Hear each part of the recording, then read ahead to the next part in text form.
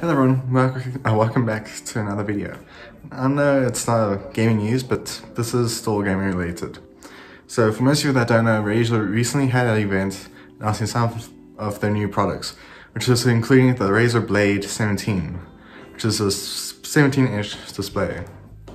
Now, I do have the specs here, so I'll go through some of the specs, but I'm going to go through the top, two laptops that are top of the range. I will say the entry-level laptop because it is a lot cheaper than the top of the range. But before we get started, please be sure to be subscribed to the channel, and I hope you guys enjoy this video, but let's get into it. So one of the top of the range laptops, these are the specs, and I will say it's very impressive. Now it will cost you $3,299, so it is quite expensive, but here's the specs. So it's an Intel Core i7 11th gen with Windows 10 Home. It has a 17.3-inch 360 Hz display, full HD, so it is very good with gaming, especially if you do some competitive gaming like CSGO, Fortnite, Valorant, and even more. It has a GeForce RTX 3080, so it has a very good GPU in it. And it has 32 gigabytes of RAM and 1 terabyte of solid-state drive. Now this is also a very good start of a gaming laptop, but the very top of the range Razer Blade 17 has a 4K display that is touchscreen and is 120 Hz. That has the i9 or Intel Core i9 11th gen, which obviously does include Windows 10, has the RTX 3080, and 32 gigabytes of RAM and 1 terabyte of solid-state drive. But it will cost you quite a bit. It's $3,699.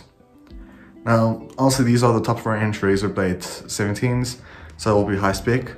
But if you're looking to go for a cheaper laptop and you don't really care about the frames or the hertz of your monitor or display, then this could be your best option. So with the entry-level Razer Blade 17, it has an Intel Core i7 11th gen, which is not bad at all. It has Windows 10 obviously, it's 17.3-inch, and it's 165 Hz. So it's not as good, but also if you aren't someone that really is intense with your display's frame rate or refresh rate, then this should be perfect for you. And the display is QHD, so it is decent enough to use. It has the GeForce RTX 3060 and has 16 gigabytes of RAM and 1 terabyte of solid-state drive. Now this will cost you $2,399, which is a lot cheaper than the second top of the range laptop, which is $3,299. So you're looking about more than $1,000, or about $1,000 difference with the entry level and the top of the range normal HD display.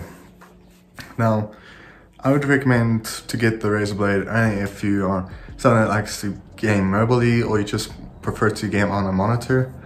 Because I mean, honestly, if you have a PC, there's no really need to get a new laptop that costs you quite a bit. And I mean, you could basically build a nice decent PC setup just for the same price and maybe even get a better performance. But this is a good start, especially if you are just on the road.